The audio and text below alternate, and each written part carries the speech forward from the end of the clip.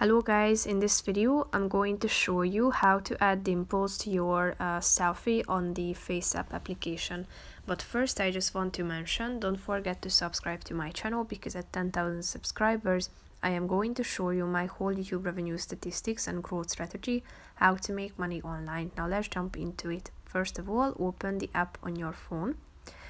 Select the selfie that you would like to edit. Then slide to the right side of the screen down below and click on the features category or section.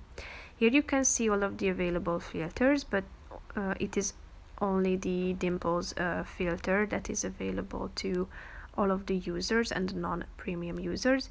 In order to apply, click on the filter itself, and here you have 5 levels that you can choose from, ranging from 1 to 5. So click on the relevant level and your photo will be processed. Here you can see the difference between the 5 levels. If you want to see the difference or the contrast between the original and the produced one, you can see it here by clicking on this contrast button on the right side of the screen.